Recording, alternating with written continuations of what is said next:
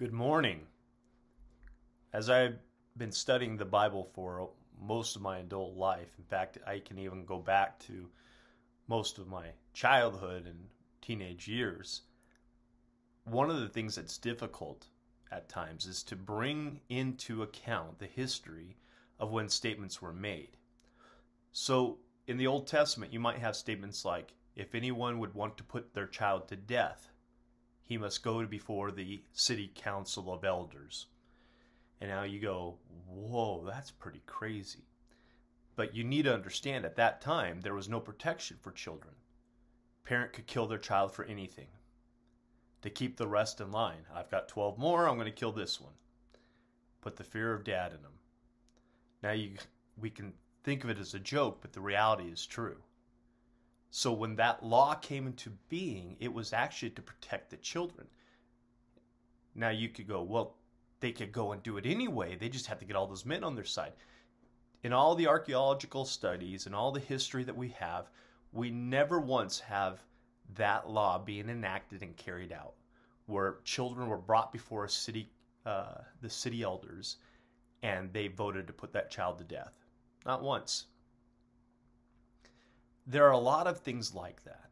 There are things like a man marrying outside of the nation of Israel. He's not supposed to. A woman marrying outside of the family of Israel, the nation of Israel. A Jew is to marry a Jew. And we kind of look at that and go, well, isn't that inbreeding? But you need to understand at that time there was over 2-3 million Jews when these were given. And so there was enough in the DNA gene pool to be able to do that. So when you look at certain passages in the Old Testament or even the New Testament, you need to have a proper context. You need to understand when they were written, why they were written, who they were written for, and for the purpose. Here's one that's kind of difficult, that if you miss it, you could miss some of the richness of the New Testament. No one born of a forbidden marriage, nor of any of his descendants, may enter the assembly of the Lord, even down to the 10th generation. Deuteronomy 23:2. So what's a forbidden marriage? Well, it's not even marriage, it's a forbidden union. That could be, like David and Bathsheba. They had a child out of a forbidden union. His name was Solomon. Well, who else is a forbidden union? Well, any child conceived or born out of wedlock was a forbidden union.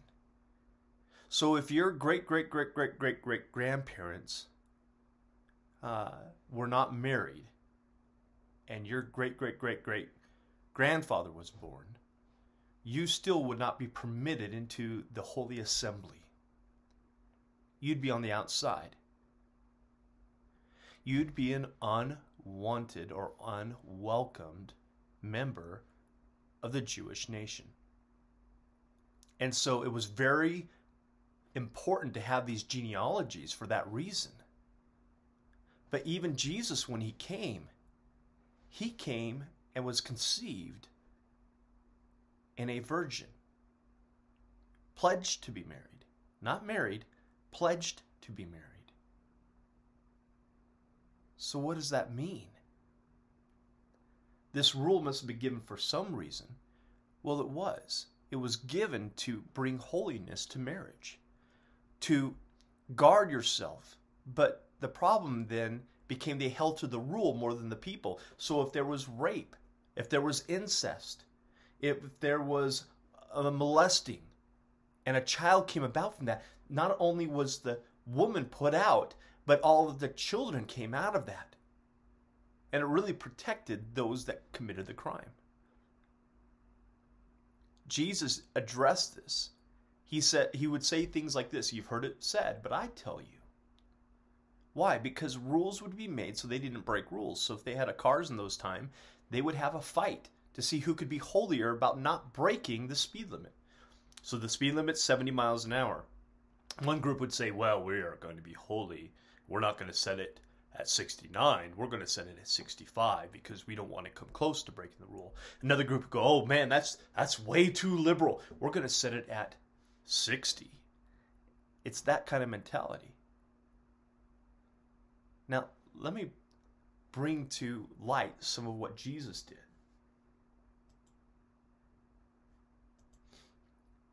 In Mark chapter 10, I'm reading verses 13 through 16, says this, "And they were bringing children to him that he might touch them, and the disciples rebuked them." Bringing children to him. These were the children of those that were not allowed in the assembly. Jesus broke the barriers, and so they brought the children to the teacher who would accept them. And the disciples became indignant, is a different place. When you read this in other parts of the Gospels, like Matthew or Luke, you might see the word indignant. Why would you bring these children, these unwelcome to the assembly children, to Jesus? But when Jesus saw it, verse 14, he was indignant with them, the disciples, and said to them, "Let the children come to me. Do not hinder them, for such belongs the kingdom of God. Truly I say to you, whoever does not receive the kingdom of God like a child shall not enter it." And he took them in his arms and blessed them, laying his hands on them. Can you imagine somebody using this as a political tool? Or for control over other people? Well, I know you're not properly born. I know your great-great-grandparents conceived you outside of their marriage or out of wedlock, or that you're the bastard son of this person, and the blame that was placed upon them. See, rather than heeding the fact that marriage was to be pure, was to be honoring God. Why? Because there's other places you can search this for yourself. God desires godly offspring. He wanted children that were raised in a loving home, in a home that would teach the things of God. And so they took the negative aspect of the rule and made more rules upon it. I think it's interesting we do the same. You see, no one can keep all the law perfect. No one can go without sinning. And when I say law, I'm talking about the law that Jesus came and fulfilled. But also the law, let's use the 10 Commandments. Do you know what Paul said about the 10 Commandments? "Now if the ministry of death carved in letters on stone," the ministry of death, the law of death, just like we have in English, in Great Britain, you would have the ministry of this or the ministry of that. They would be carrying out the law. And if the ministry of death, the law of death being worked out, carved in on letters on stone.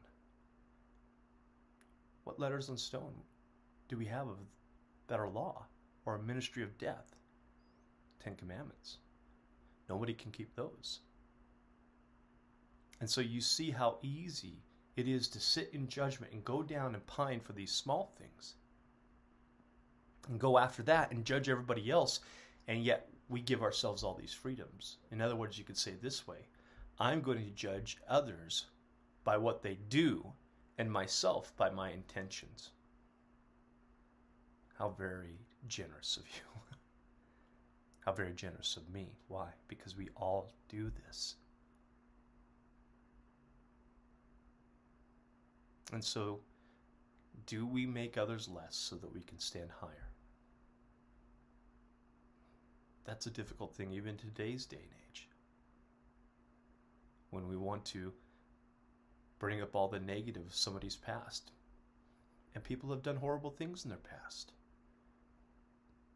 But God still used them to do great things. Father, help us. Help us not to pass judgment on others that we ourselves couldn't even pass.